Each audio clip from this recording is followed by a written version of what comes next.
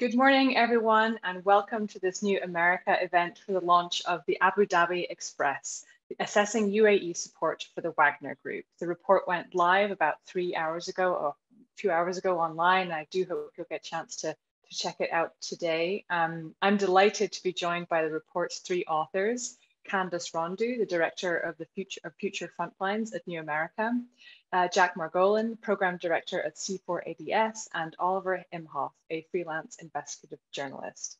And my name is Amy McKinnon. I'm a national security reporter with Foreign Policy magazine. So by way of introduction, I think, to the event today, quite often as journalists, we put stories out into the ether and we have no way of knowing who's read them or where they've gone or whether they've even had any impact. And about this time last year, my colleague Jack Detch, who's our Pentagon reporter, and we put out a report. I put out a story which was based on a single line buried on like page 40 something of a Pentagon Inspector General report, which included an assessment from the Defense Intelligence Agency that the UAE may be providing some financing for the Wagner Group's operations in Libya. And of course, this was at a time when there was a lot of scrutiny of a 23 billion arms package lined up to go to the UAE. And so, we thought this was relevant, this was interesting, we put the story out, and that was that. But little did I know that Candace, Jack, and Oliver had grabbed onto that line from that Pentagon Inspector General report and dived into it using a whole range of open source data, customs records, social media, to really assess what that relationship is between the Wagner Group and the UAE in Libya. What are the transport links and whether there is any financing going on there. So I'm really excited to be here today for the launch of this report. And just before we begin, I just want to read you what I thought was the most striking line for me from the report, just to kind of give you all a sense of the context and the magnitude. And that is that Russia, a permanent member of the UN Security Council with tremendous sway over the outcome of conflicts around the world, has developed a seemingly durable model for conducting war on the cheap, in contravention of international law and in breach of UN resolutions, and it has done so with the help of an ostensible American ally. So right before we begin, I just want to remind you that you can submit your own questions for our guests today. We'll get to that in about the third section of the hour today. You can use the slide box to the right on the platform through which you're viewing us. So Candace, Oliver, Jack, welcome. Really excited to hear from you all.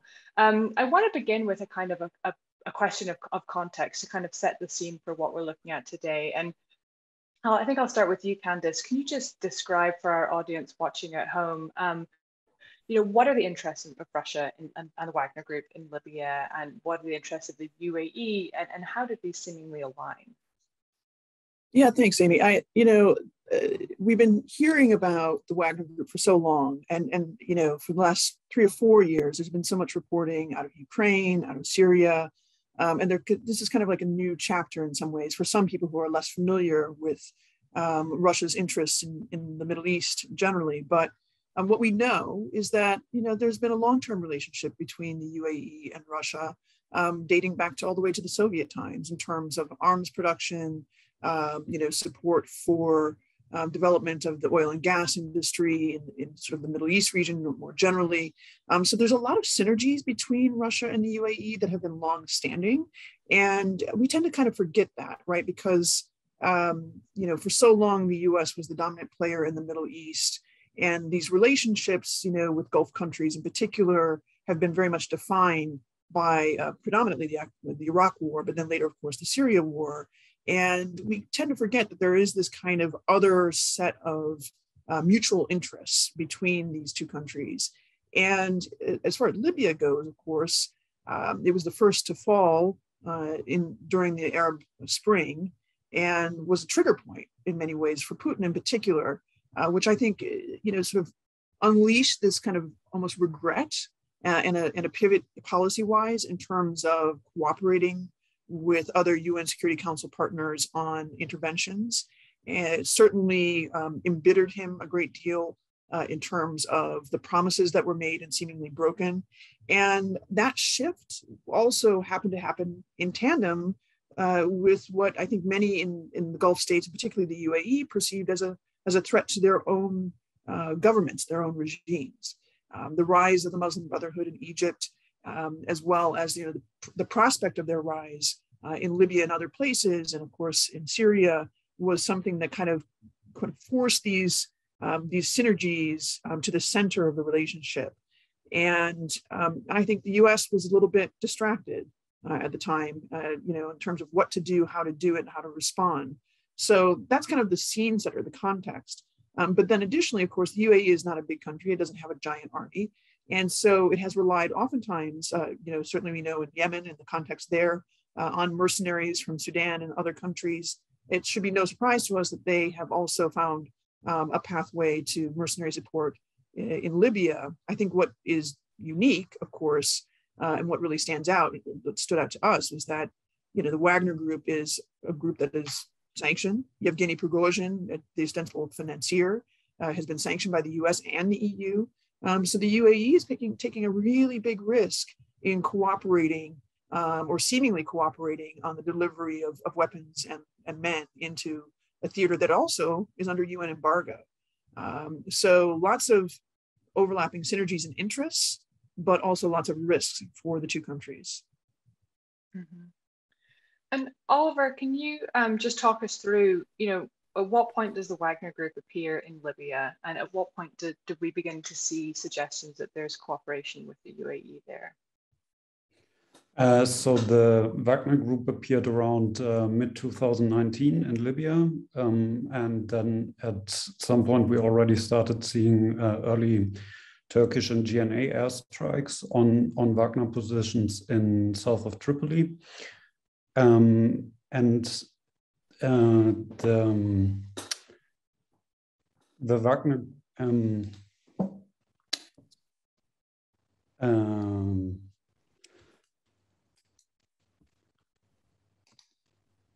sorry, what was the second question? The UAE. When does the UAE start to come into the picture? Yeah, the UAE came into the picture when we started to see the Pantsir air defense systems appearing around there. At the beginning, it only looked like the Pantsirs did belong to the Wagner Group.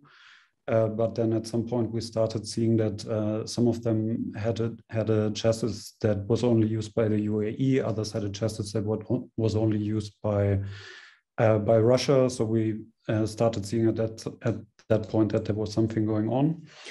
There were also several air bases in Libya that were previously controlled by the UAE mostly, so Al Khadim Air Base or Jufra Air Base, and then at some point we started seeing Russian personnel and then later also Russian airplanes there, which was also pointed out by AFRICOM on Twitter. So Jack, how did you go about starting to assess this relationship? What sources do you go to for this, and how do you begin to unspool that? So early on, Candace and I have been talking about sort of different ways to pick apart the logistics pipeline behind Wagner, which I think is one of the most interesting but poorly understood part of that group's operations. How does a internationally active mercenary army manage to sustain itself abroad, especially when we understand that it has some overlap with the Russian state? What can that tell us about the relationship of Russian security services and this ostensibly private company or group of companies, right? So because of that, we were already looking at this. What we kind of started with here was where logistics activities needed to touch on sort of international systems of trade and finance, right? So that included looking at things like flight data and customs data, basically where people or material were being moved. In terms of looking at people, C4DS had already been doing a good bit of work on looking at flight data going into and out of Libya. We did that in support of the UN panel of experts on Libya, in support of some other media partners over the last couple of years. And of course, a lot of that is built on a great work that's being done by a larger OSINT community, right? So if you go on Twitter, you'll find people like Il Kangaroo and Gurjan and others who I can name by handle, who have done outstanding work on this. And I think really like a larger sort of policy community owes a lot to these folks for shedding light on this activity. That helped us to understand Russian traffic into the UAE, particularly where ostensibly private aircraft were being used to move men and material. It helped us understand that from the UAE side, and helped us understand that as well from the Turkish side. What you see in the report is really a focus on the UAE, and that's very intentional because we were interested in specifically how this pipeline moved from Russia to the UAE to Libya. Kind of chaining back from that air traffic and making reference to something Oliver alluded to, which is the additional focus on the Pantsir anti-air systems. We had seen this signature of kind of these Pantsirs that we knew had been sold by Russia to the UAE and were being deployed in Libya. There were some sort of signals that these were being operated by Wagner personnel that I think Candace and Oliver can describe better than I can. There's a very sort of striking shot of one that has some runes drawn on the side of it, which is of course is an interesting signal to a lot of folks in this community that tend to watch Russian mercenary activity. So we wanted to understand the entirety of this chain, having already gotten a picture of part of how Russia and the UAE are able to deniably transfer personnel and material into Libya. We traced that back further using customs data and contract databases to make sense of how, and specifically in Russia, the Tula Design Bureau had sold Pantsir anti-air systems to the UAE. That gives us an idea of the scale of that trade. That gives us an idea of the period that that trade was occurring, and the types of components that might be sent on later after the fact. So without getting too into the gory details of what that actually consisted of, we can see exactly how much these components cost. It gives us probably not a comprehensive picture because some of this trade is military related trade, so it's likely to have gaps in the publicly available information. But we can see, for example, that Russia and specifically the Tula Design Bureau is sending through specific private companies these components for Pantsir anti-air systems that include radar components, different components for onboard computers, et cetera. We can see the sort of pace at which that happened. We can see it happening up until February of this year. So a lot of different elements here in terms of where this logistics chain attaches between these different parties and how something, a piece of hardware that starts off in Russia ends up in Libya. But that was where we kind of started from, and then we tied that together with the context of what we knew of the sort of defense relationship here, and of course the work that Candace and Oliver have done to shed light on how these systems were actually deployed in the field and how that changed facts on the ground. So Candace, why are they going to all this bother to ship things via the UAE, to set up these back channels? Why not just fly them straight from Russia to Libya? Well, I mean, partly because, of course, the UN embargo raises the risk for both Russia and the UAE or anybody who is supplying combatants in the Libyan theater. And even though, of course, the UN put out a report earlier this year that, basically called out all of the players, from Turkey to Russia to the UAE and others, Egypt even, for, busting the embargo, sending weapons and men into the theater. And it's almost impossible now to really say that there is a working embargo in the Libyan case. But the reason they're going to this trouble is because nonetheless, a sort of bold, open transfer of men and weapons into that kind of theater would certainly elevate the issue at the UN Security Council level, would make them sort of open to potential accusations of breach of sovereignty. You name it, the list is long and the risks are high for both countries, any country really, filtering, sending material into a country like that. But I think they also, in Russia's case, you have two different kind of prior experiences that have informed the kind of the push for deniability. So first is Ukraine, and that's the most obvious case where it was a bit difficult to deny the presence of Russian security forces. Very early, it became very clear that there was a challenge. But the downing of MH17 in 2014, early in the beginning of the Crimean and Donbass war, was a big sea change for how the EU in particular viewed Russia. It also led to a massive sanctions from both the United States and the EU, and really kind of started this chain effect where it was very clear that any kind of open proof that Russia was supplying combatants that were not within its constitutional chain was going to be problematic for the Russian government and for the Russian economy. And then Syria pops. I should say Syria has already popped, right? The civil war has already begun. Russia already has a military presence in Tartu at the naval base there, and already had a private security contractor presence in the oil and gas fields, just from, again, legacy projects that they had and deals that they had with the Assad regime. And it really kind of all of this kind of Wagner Group mythology begins to kick off after the interdictions that begin. The UK and the US and a couple other NATO partners bonded together and began interdicting shipments of weapons and goods on what is known as the Syria Express. And it was those early incursions and interdictions around Cyprus and Turkey, and then across near the Libyan coast as well. So basically the Eastern Med, where essentially that sort of set off this new chain of interest in making sure that there is even greater deniability. And yet at the same time, you know, some of the elements of the kind of cooperation between Russia vis-a-vis these private security contingents are pretty obvious. You know, when you really think about it, if you're moving a giant weapons platform like, you know, a Pantsir into a country, it's got to have a physical footprint, right? It has to be traceable on some level. And, you know, what we learned very quickly was this is an old deal. I mean, this goes back to the late 1990s, really, when the UAE was, again, just beginning to kind of grow its military forces, trying to modernize them and kind of position them within the region. And Russia was, like France, like the United States, only too happy to sell weapons, right? But the interesting part about Russia's kind of deal making with the UAE at that time is that, of course, the UAE did have a lot of debt.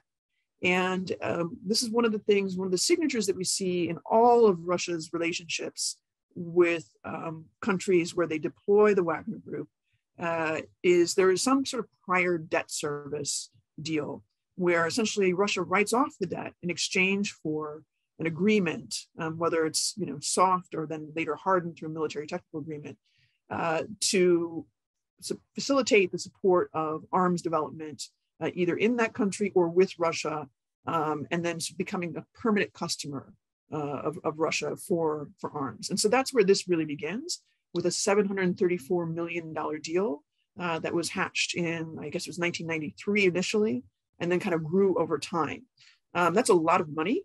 And if you think about sort of, you know, each Pantsir is probably worth about $15 million a piece. You don't just sort of make those things and then deploy them. You have to train people to use them. And you then think, well, in what context would the UAE ever use a Pantsir? Unless it was in some sort of context of a pretty big war. And right now we don't see that directly in the Gulf, right?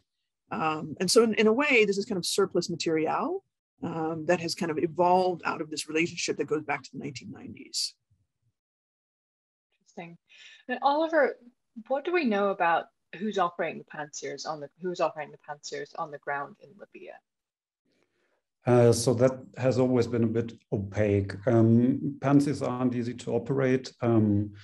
So we assume that the crews are mostly Russian or people who know how to deal with them, which also led us to the Wagner Group being involved here. On the other hand, we also saw that some of the Pantsirs were extremely poorly operated because so many were lost in airstrikes.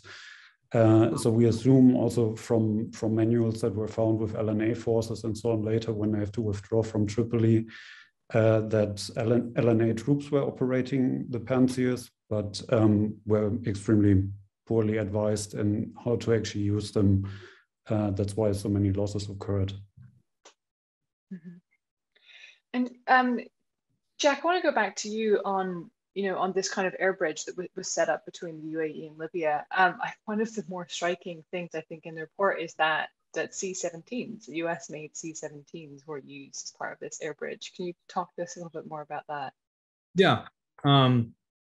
So the air bridge that the UAE maintained with Libya, again, I should say with all this, like you can see an airplane moving, you don't know what's on board, right? So certainly by no means mean to imply that like we're looking at customs data, we see Pantsir components get sent to the UAE, and then we're able to see that get loaded onto a C-17 or something. That's not it.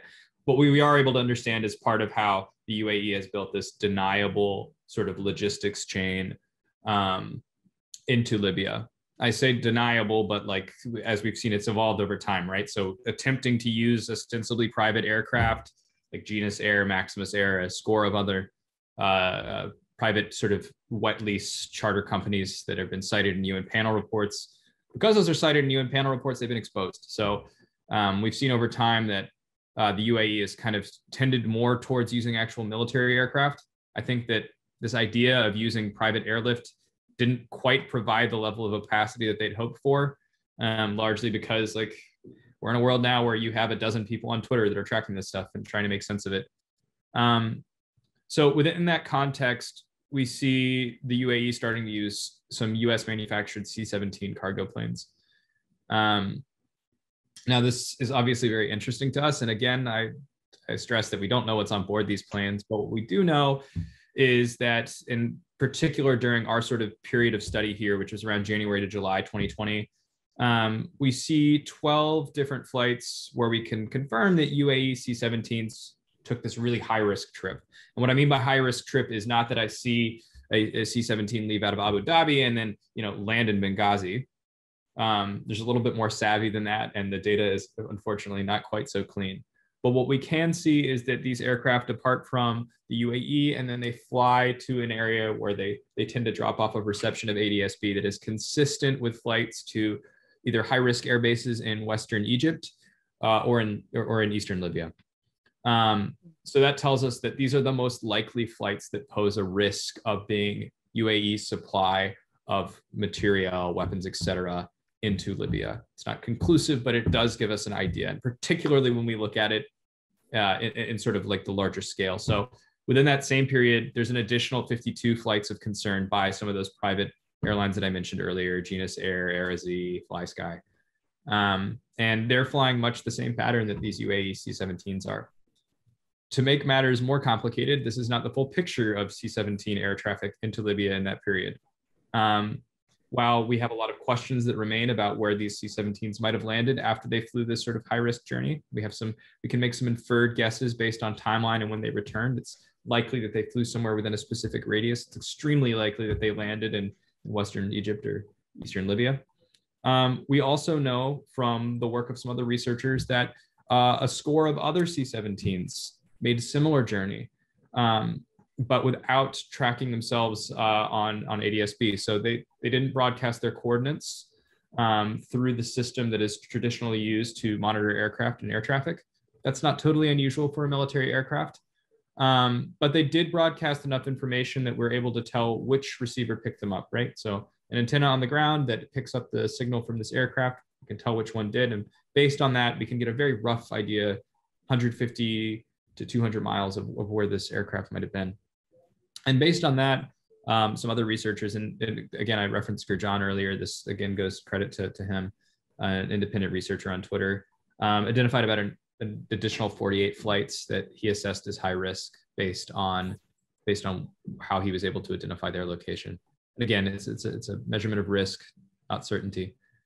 We have more certainty from things like satellite imagery that show these C-17s landing at airfields like Sidi Barrani and in Western Egypt. But all of that is details on the investigation. What does that actually tell us? That tells us that American-made military hardware that selling to the UAE is being used in extremely high-risk activity that may include violations of the UN arms embargo, right?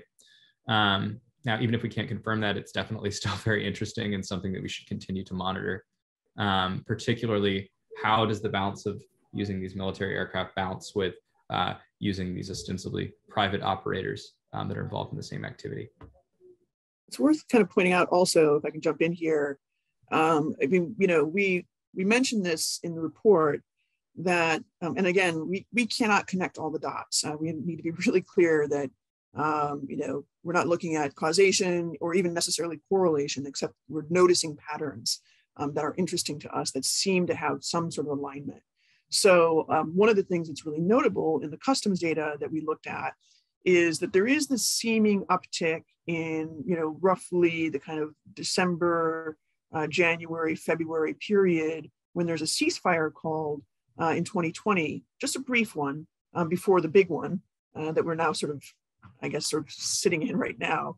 But there was this kind of a small little window there of roughly 3 months where we saw more orders, seemingly, for more of this panzer material. And I think if we probably had a little bit more time and a little bit more sort of resources, maybe some better satellite imagery, we might have been able to kind of sort of assess actually, well, is there any relationship between the tempo of flights during this time, which also seemed to have an increase during that period, and then the customs data showing that there's these sort of panzer replacement materials, radar, electronic equipment, and so forth.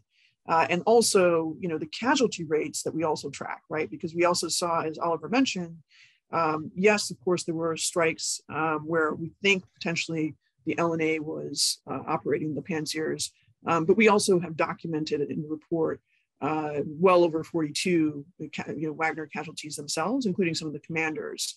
And when we looked even closer at sort of like, well, who are these guys exactly? Like, what are their qualifications? And what jumps out at you, of course, is that a lot of them are electronic warfare specialists. One in particular jumped out at us as somebody who had trained in Kaliningrad. So this is the kind of person you would expect to be on the ground operating, these types of air defense mechanisms. So there's so many different overlaps here that raise our curiosity, but of course, a lot more work and research would need to be done. What does this tell us about the effectiveness of sanctions regimes? That Libya is under a UN embargo, that Prigozhin's network of companies have been repeatedly sanctioned by the US Treasury, and yet I noted in the report that the two companies which were involved in this logistics network are not sanctioned, even though they've been known to transport equipment to eastern Ukraine, or to transport something to eastern Ukraine, to the Donbass. I mean, what does that tell us? I mean, from my perspective, and I know Jack has his own views, it shows how difficult it is, right, to implement a set of laws like CATSA, right, which is the Countering America's Adversary Act, which is, of course, the sanctions on Russia and others. You have to get pretty granular, and there has to be kind of almost a political will to get that granular, right? The question is, we've talked a lot in the context of Russian sanctions about that one rung further up the chain, which would be, of course, targeting the sovereign wealth fund of Russia, looking at the express wealth of, or suspected wealth of, different high flyers within the Russian regime. That's another kind of no-go zone that we haven't seen the United States go to yet. I mean, that's great. That's really high stakes stuff. But my suspicion is that actually a much more kind of considered and systematic approach to understanding the supply chains would actually net you a little bit more in terms of actually stopping, the transfers of men and material into some of these combat zones of concern. But I think Jack probably has some views as well. Yeah, thank you, Candace. I think that, yes, especially what you just mentioned on the logistics chain, I'm totally in agreement there, and I'll just kind of hop in from that perspective. Is what we're seeing here by both Russia and the UAE is like, mercenary activity is not new, right? That's the profession as old as time. Plausible deniability in military activity is not new. We saw that throughout the Cold War. It looks different today because the world and global finance are more interconnected, and also because people like ourselves are able to get a better vantage on that type of activity. So there are more avenues for countries like the UAE and Russia to conduct this activity, but they also have to be more considerate of how they're hiding that activity, because it's a bit easier to detect. So explosion of data to hide in, but also for us to search through, right? What this says to me, and what I think kind of based on our organizational approach this means, is we need to be more sophisticated in how we're trying to detect this activity. Detecting like what I think would broadly term gray zone activity is really hard, because you have to distinguish illicit commercial activity from an entire universe of licit commercial activity. So I think there needs to be an additional focus on methods to do that, to find that needle in the haystack. And this report, I think, gives some examples of how that can work in practice. And then in the implementation of that analysis, really looking at this with a broader toolkit, right? So Treasury sanctions are one tool. There are a lot of different considerations in their use. They're not the only financial measure that is available to us, particularly if we're focusing on logistics chains, which I think are the most vulnerable parts of these networks. C4DS's experience with sort of earlier reports, for example, the Odessa network, which recently I think had its birthday. It's a report that's been out for, I think at this point, almost 5-6 years. That looked at how Russia was using private companies to move men and material into Syria, and how they were doing that deniably, and how a number of those companies had lots of illicit business. And through exposing those companies and through sharing that information broadly and with private sector and government, we were able to contribute to a campaign that resulted in a lot of those companies being unable to continue to take part in that activity, or at least not at the same scale.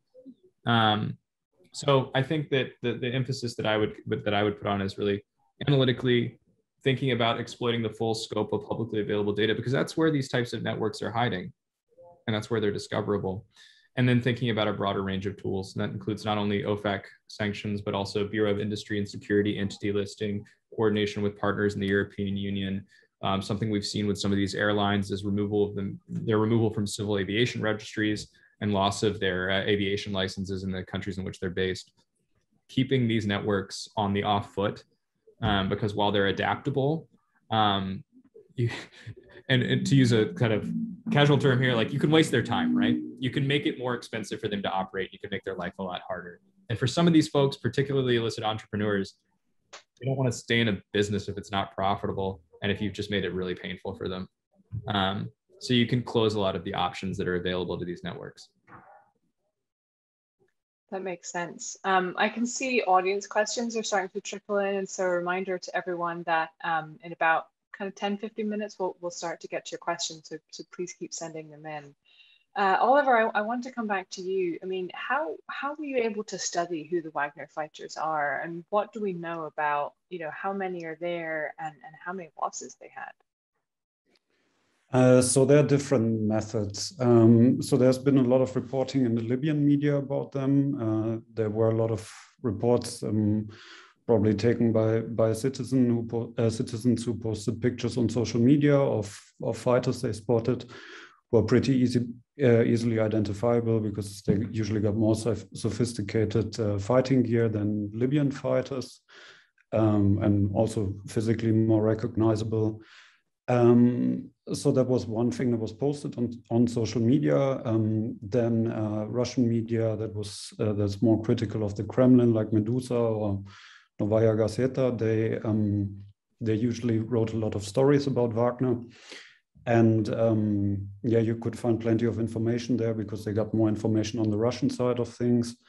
So they actually had the opportunity to research within the country. And then we also cooperated with the BBC investigation that came out a few months back. We actually went into Libya and found a Wagner tablet and found information about various fighters in there as well. So there's always different sides to the investigation. And some of the fighters particularly struck us. There was, for example, Alexander Kuznetsov, who was pictured in a photo with Vladimir Putin before in a state visit. He allegedly has some connections with the neo-pagan scene in Russia, that's sort of in the neo-fascist spectrum as well. Then there was another fighter who's called Vadim Bekshenev, of which a phone was found.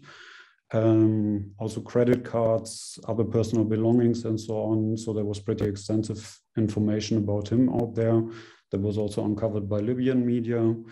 And then, for example, there was also Gleb Mostov, who was reported by a Russian local newspaper from his area when he died in Libya. And there were, so that shows you the local aspect of reporting there. You mentioned that, at least some of them have been found through their kind of social media presence to have an affinity for the far right. I mean, that is deeply concerning, the thought of, untracked mercenaries operating in a war-torn country. I mean, what do we know about their ideology? And is that widespread throughout the Wagner fighters? Well, first of all, what is Wagner, right? I mean, Wagner, we have to talk about it. What is it exactly? I mean, it's a contingent, a set of contingents that are deployed with, certain military technical agreements as the umbrella, and or certain oil and gas agreements under, an umbrella with a given regime. We've seen that in Syria. We've seen that in CAR and elsewhere. So it's important to kind of understand what are these contingents exactly? So most definitely, in some of the social media that we have been collecting for a very long time through our work at Future Frontlines and our cooperation with ASU and a couple of other partners, the Contactia, Telegram, a couple other social media sites are very big sources of information because they love to talk about their exploits. And what we found, Jack referenced earlier, one of the photos that's been out there, it's been floating around for a while now, of a pan-seared cab that had a Viking ruin on it, basically. And what we know is that there's a subgroup, known as Rusich, that operates out of St. Petersburg, one of the first contingents to show up in Ukraine and then later in Syria. We know that there are sort of these interpersonal connections, in large part because there's overlapping prior service in certain types of airborne units. So the VDV airborne service tends to attract a certain type of folks who would have this kind of forward operating reconnaissance type mission in their past training. And so some of these folks seem to have either overlapping former commanders, Jed Moroz, as it were, sort of the uncle that kind of takes care of them in the military. And some of them also, clearly have a long-term affinity. There's a big, I think, node in St. Petersburg where we have seen overlapping friendship ties, not just, via their sort of social media follower friend platform, but literally via pictures that they've taken in places with each other or videos, where we've seen, for instance, Alexander Borodai, who was the former Minister of Defense, Prime Minister, I should say, in Donbass for a brief period, appearing in videos with Rusich members who were also in Syria, and we believe also in Libya. Again, there's this kind of ideological melding of folks who are sort of pro-Russian nationalists, but you have to make some distinctions. Some are more oriented toward this kind of neo-pagan, fascistic, old school revival of Nazi ideals, which is odd to think about it for Russians, but true. And then some are more oriented toward kind of reviving the imperial empire. And again, there's a lot of overlap there in St. Petersburg between these groups that we've seen online. And I think that, yes, it is extremely frightening to think about them being deployed out into war zones, although maybe also not surprising, because these are guys who potentially have also experienced trauma in their prior military service and kind of continue on in that vein, but have now an ideology to rally around. To kind of jump in on that, and this is certainly not to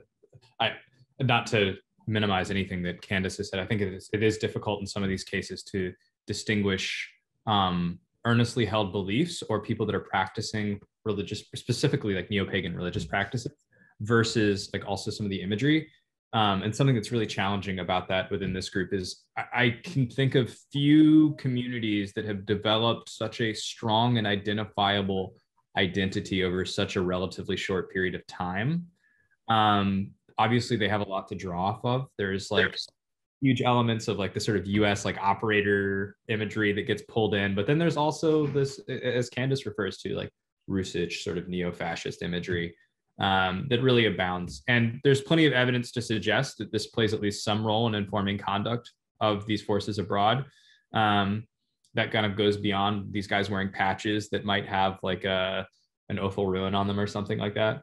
That includes things like, for example, we've seen there's graffiti that has some terms that I think would be considered pretty fascistic or far right, or at the very least Islamophobic, that these individuals have been photographed that are ostensibly, they've done this in places like Syria and Libya.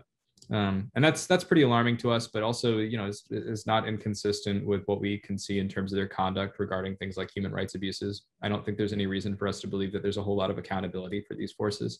And I think probably one of the, whether or not it's associated with a sort of affinity for the far right, there is certainly within these communities a culture of celebrating brutality and cruelty. There's I think sort of an outgrowth of like the worst parts of the internet that you see among some of these guys, whether they be actual veterans of private military contractors or wannabes. That is definitely, I think, something that should be concerning to us when we consider what type of impact even small contingents of Russian private military contractors will have on the ground, particularly in places that already have really horrible situations as regards human security and really vulnerable civilian communities. Mm-hmm, mm-hmm.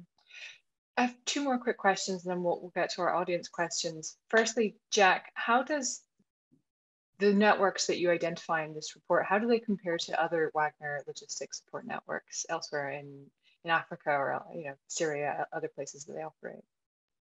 I can provide a very long-winded answer to this, and I will endeavor not to. These are fairly distinct from others.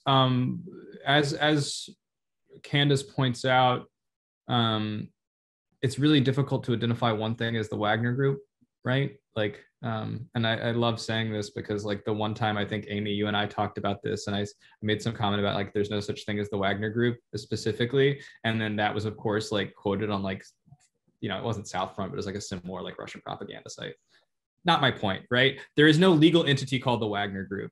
There Russian private military contractors that are engaged in activity, some of which may be illegal under international law abroad, definitely.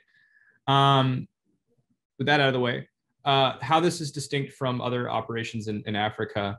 Some of this is like, we don't know what we don't know, but what I can say from what we've studied in other places, the typical sort of MO or package that Wagner would offer really is establishment through a branch with a local company that's usually engaged in something involving resource extraction. I think that serves purposes that involve not only revenue generation, but it's also a really effective vehicle to have people in country that gives you something to stamp on a visa, and it gives you something with which to engage with local industry and politicians. So we see that everywhere from Madagascar, Central African Republic.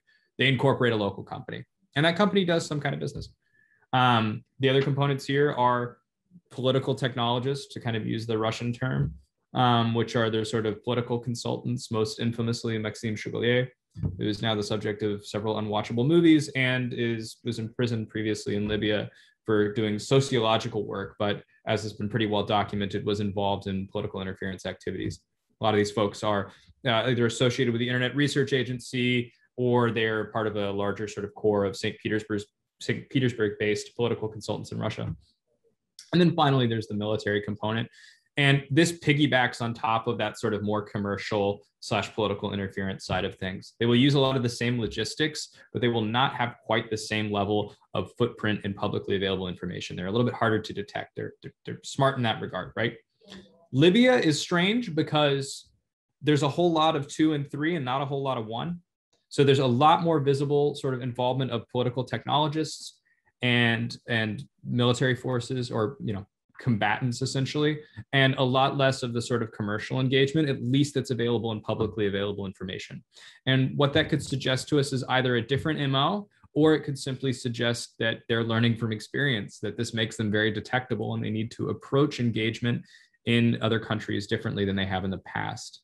I think that there's arguments for both. But I'd say that other things that kind of help us distinguish this, which again, I'm sure that Candace and Oliver can kind of speak more to this. Some of what we see in terms of activity in Libya is very different from what we see in other places. Specifically, when we talk about operating Pantsir anti-air systems, operating MiGs and Sukhois, you don't see that level of hardware, or that hardware that is that sophisticated or expensive, being operated by these guys and a lot of other theaters. And that to me is really interesting when taken in the context of different sort of commercial models for their engagement. But again, we don't know what we don't know. It's possible that there is a larger commercial footprint that's not visible in publicly available information, but they do seem to be leaning a lot more on Russian sort of state-owned assets, the 223rd, 224th Flight Wing, rather than private companies to transfer this stuff. I mean, there's probably also, I mean, just another potential option to think about is, you know, in the case of Libya, most of the leading players who were in the oil and gas industry were actually, you know, they had to leave, exit very quickly when the Libyan revolution popped off.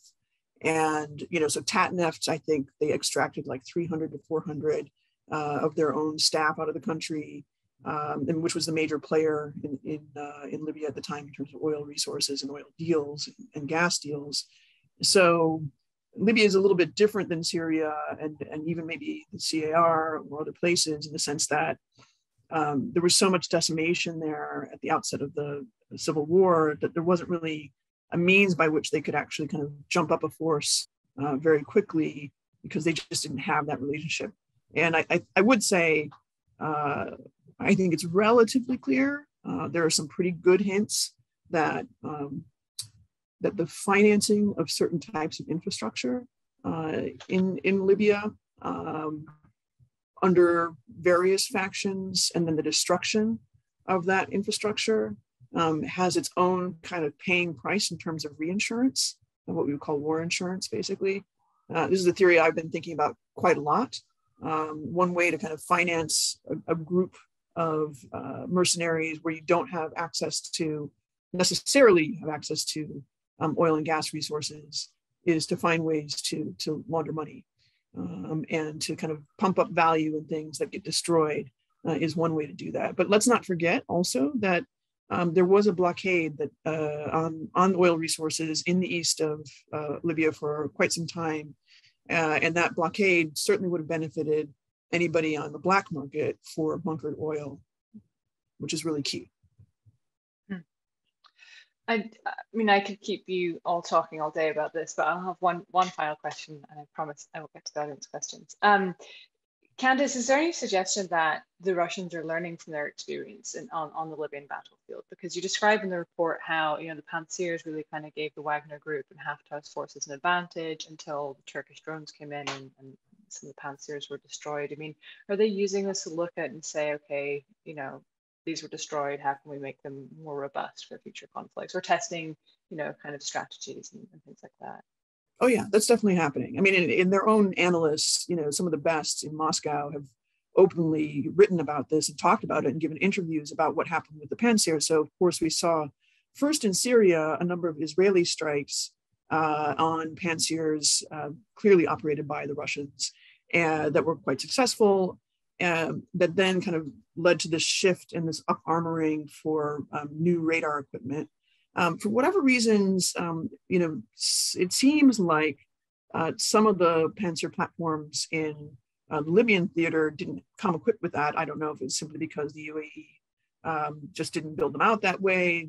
Lots of different reasons we can think of. And that also would kind of then point to maybe some of the rationale behind this uptick in orders for electronic radar sensing equipment that happened kind of mid-battle for Tripoli. One thing we've learned is that, yeah, Russia has announced that it is, you know, upgrading the Pantsir S1 to the, I think it's a Pantsir M, which is essentially making it more mobile, more able to deal with drone swarms, incoming strikes, and so forth. In theory, it should make it a better weapon, but of course that's expensive. And so there's this really interesting kind of trade-off here. You know, when you do a deal where you have this synergy with a country like UAE, you've got this prior existing military technical agreement, you develop this material, this platform in just such a way, but it's like, it's kind of old now. And so it starts to actually have an impact on what, you know, the reputation of that particular weapons platform. It's one of the things we found, of course, is that, you know, a couple of countries that Indonesia, Vietnam, that would have normally been a prime client for some of this, for a new set of Pantsirs, basically said, you know, we're out. And that could be a combination of things going on there, you know, sanctions, pressures from the United States and the EU, but also maybe the reputation of the performance in Libya had some effect on depressing the demand.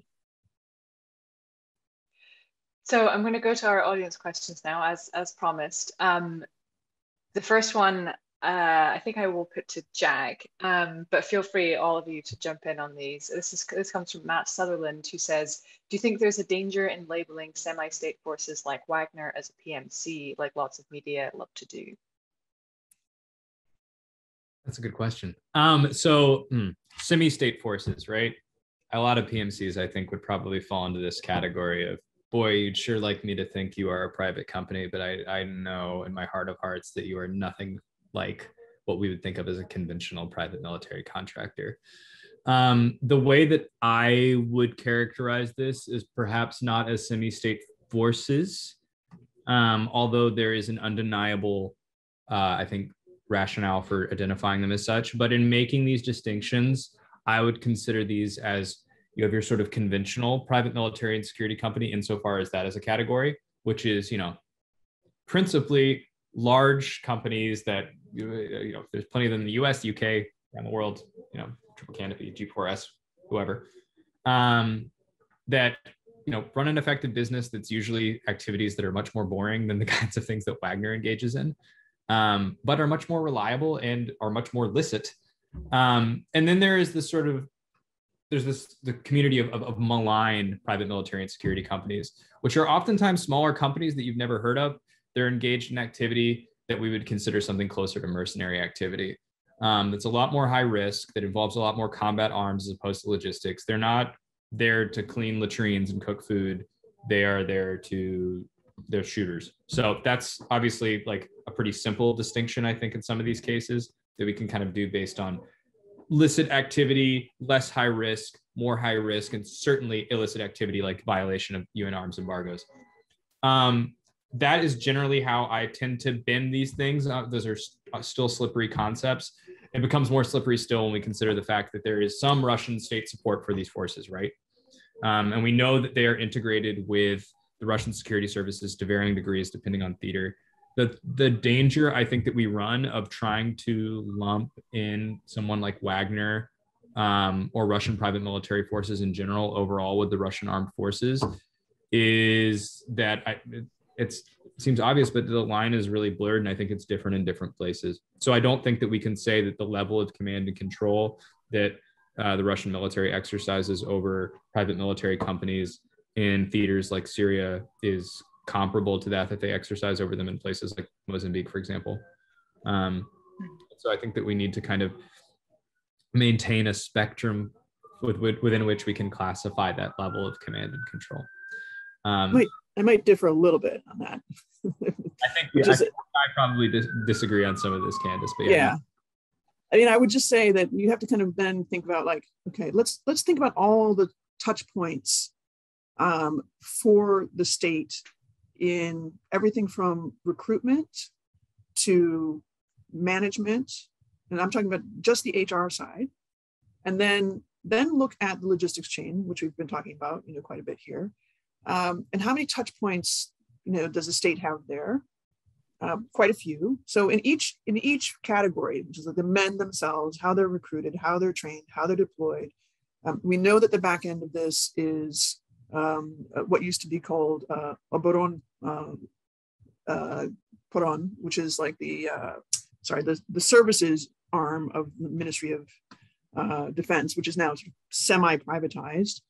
We know that to get those contracts, they have to go through the Ministry of Defense or Ministry of Emergencies. And we know that most of them would have served at some prior time in the Russian military.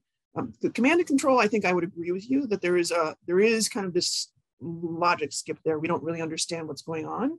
And there have been clear situations like in Syria when there was the strike, US strike on that column of Wagner fighters, where there was clearly some sort of lack of coordination and communication between official Russian control and then the Wagner troops that kind of bedeviled them in some ways.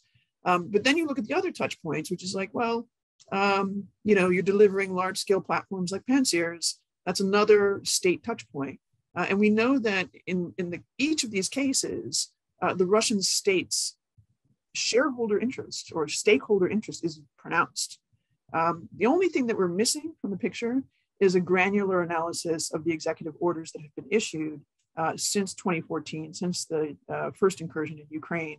We know that there have been some, and we know that they determine that there are certain strategic industries that have to be protected, and that they operate under these very loose letters of marque.